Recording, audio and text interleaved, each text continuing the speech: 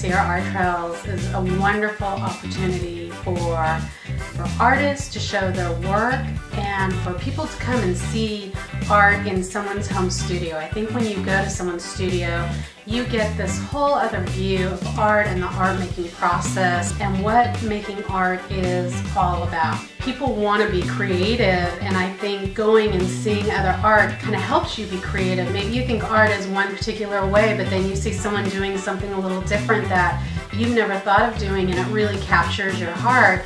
And that might motivate you to then go out and create something beautiful or create something from your heart.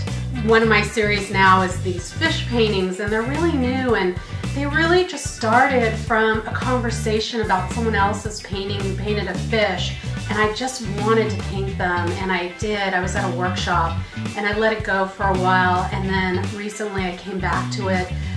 But they're more than just fish. There's something spiritual there. And I don't question it. I just let it come up. So it's like I'm painting fish with dream catchers, and I have a meaning in my head. But what I really want someone who sees my art is to look at it and see, well, what do they see?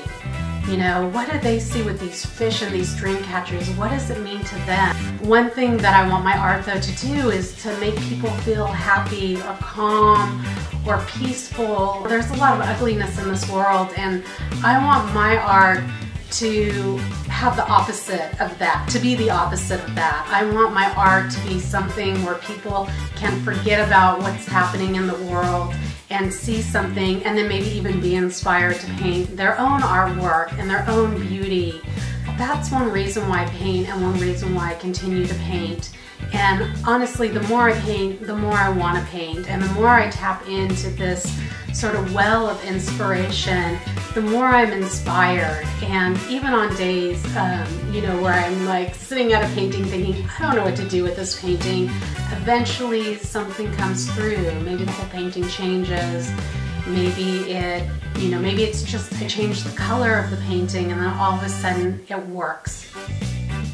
Sierra Art Trails rocks the Casbah! September 30th, October 1st, and October 2nd. Meet us there!